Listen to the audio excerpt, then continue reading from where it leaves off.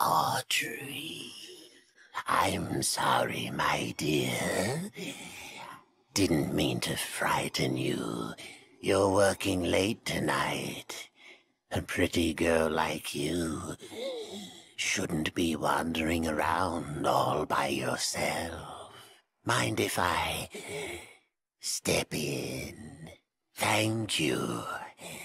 Audrey, you look like you could use a little company. Just beautiful. Gorgeous. Don't you worry, my dear. It's just a little short in the system. Happening a lot these past few days. No need to fret. Let's see what we can find. Come along now. Old Wilson will protect you. Ah, there we are. Just a few more switches to throw.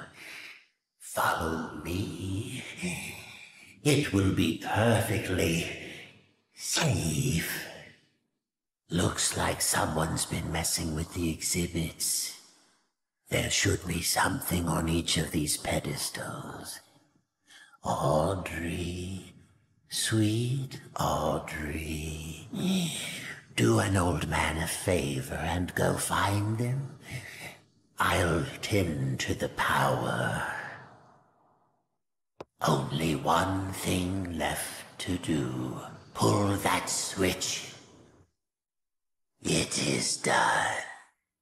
Oh, Audrey, the things you've set in motion. The ink is calling us, my dear. Can't you hear it? Shh. Don't fret. We're going home. Listen to me, Audrey. Pay attention to these last words, because very soon you will forget everything. Come find me, Audrey. Come find me, and I'll show you your purpose. I'll show you the truth. And now we die. Attention, children of the machine. This is Wilson, your friend, your protector. For 211 days, you've lived without the ink demon haunting your steps. I banished him away, tore his body in two. In return, I asked just a little favor. Among you, there is a stranger, a young lady. Bring her to me. Attention, children of the machine. It's Wilson. There have been lies, and the ink demon has been spotted in Animation Alley. Pay no attention to these filthy rumors. I destroyed the demon myself. He died by my hands, so don't be afraid. Your friend Wilson will protect you. This is Wilson. Anyone caught in restricted areas will be taken immediately to the pit. So be aware. Follow the rules. Attention, children of the machine. Evil uprising in Lost Hall has been ended by the keepers. We are safe once again from the treason of the cycle breakers. The keepers are watching.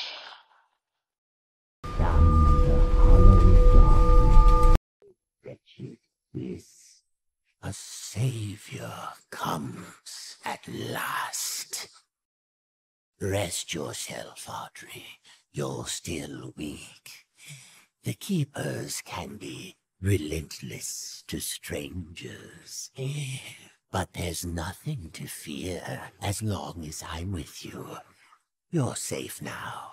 Open your eyes and look around you. None of this makes sense. Drawn walls, nightmarish creatures, an ancient studio that died out almost 30 years ago. It's all fiction, utter nonsense. And yet, in here, it exists. It breathes. It flourishes.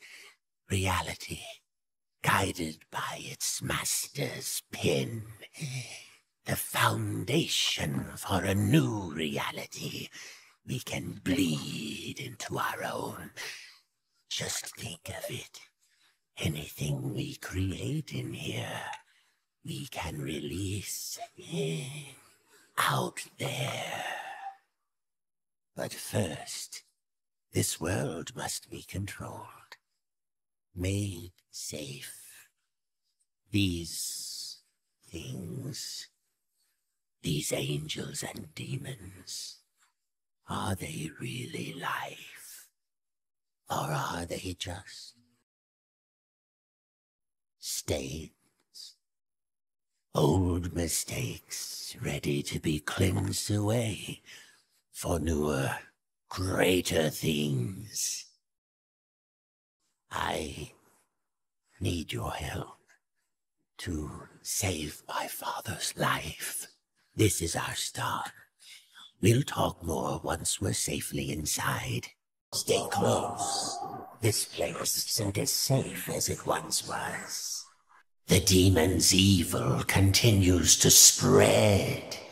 This world has begun to shudder. What did you say? Almost there. Just a quick stop. Won't take but a moment. Welcome to the civilized world. How do you like my signal towers? They nullify the ink demon's powers so he cannot pass them. I wish I could say I invented them, but it seems our friends at the Gent Corporation had a demon problem of their own long ago. And now, my dear, if you'll excuse me, I have a lot to prepare. We'll talk later, I promise. Besides, you must be very tired. A quick rest will do you good. Betty will show you to your room. She's my housekeeper, among other things. No, he's too powerful to destroy. So we sealed him away, trapped him in a different form, one that was smaller, harmless. It was a fitting prison, although he seems to have found a way to free himself. But enough talk. We'll deal with that soon enough. Would you have believed me? Audrey, you made it. Good. Come inside, my dear. We have much to discuss, but make sure you're ready. Where we're going, there will be no return until we've accomplished our mission. Thank you for coming all this way. The ink demon is a formidable foe. To truly destroy such a monster, he must be dethroned, humiliated.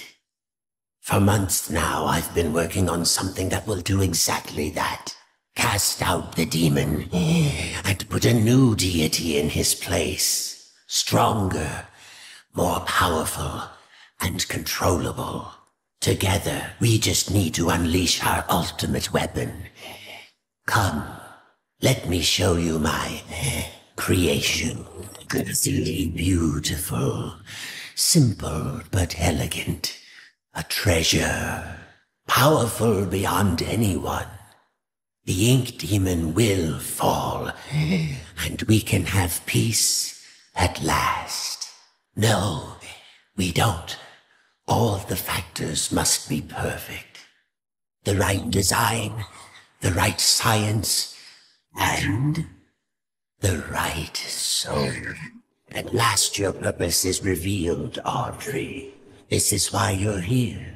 With your soul inside him, my creation will live forever. Come now, Audrey. Part of you knew this was your path. Leave yourself behind and ascend. I lie. My father is beyond hope. Perhaps you know him. Nathan Arch, owner of Archgate, industrial genius, business tycoon. For years I've lived in his reaching shadow. He always had time for the grand creatives of the world, the doers, as he called them. He knew only the best, the biggest thinkers. How could his lowly son ever hope to compete with that? But now, thanks to you, I can. No need to struggle. My signal prevents you from using those devilish powers of yours. And more importantly, it keeps the ink demon from getting in. It's time to die, Audrey, and live again as a god.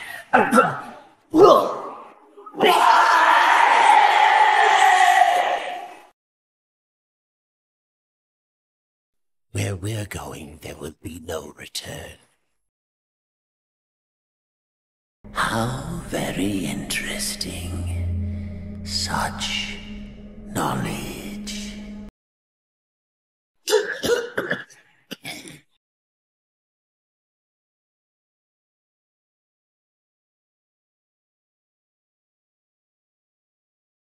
It seems that Archgate Studios, in all its misplaced admiration, was so eager to absorb the life's work of that crooked charlatan Joey Drew, they didn't fully realize what they had acquired. Call it fate that I just happened to be there on the loading dock that morning. When the delivery boys dropped one of the crates, it smashed open, and inside there was something truly special. A mass of yellow steel and beautiful rivets. Some kind of machine. No one knew what it was, so the fools put it on display for all to see. But I could tell that this crude device held secrets. Secrets that could be mine. When I first entered this world, it was an untamed wilderness, a wretched, crawling slum ruled by that grinning demon. From chaos I brought order. From order I brought peace. Once you cut the head from the snake bleeds out quietly onto the ground. Now, the only question that remains is, what if the head grows back? The machine speaks to me, revealing its many possibilities. What I can accomplish using its power is beyond any measure. Life and death can become a thing of the past. Poverty and hunger, a distant memory. I can remake the world anew. But does the world deserve such a gift? For now, I have bigger matters at hand. A man in a black coat came asking at the front desk about the machine. Said he was from the Gent Corporation. Fortunately, the receptionist knew nothing, and he left quietly. Later, I found his name on the sign-in form. Mr. Alan Gray. It's been years, and my face is still a mystery to my co-workers.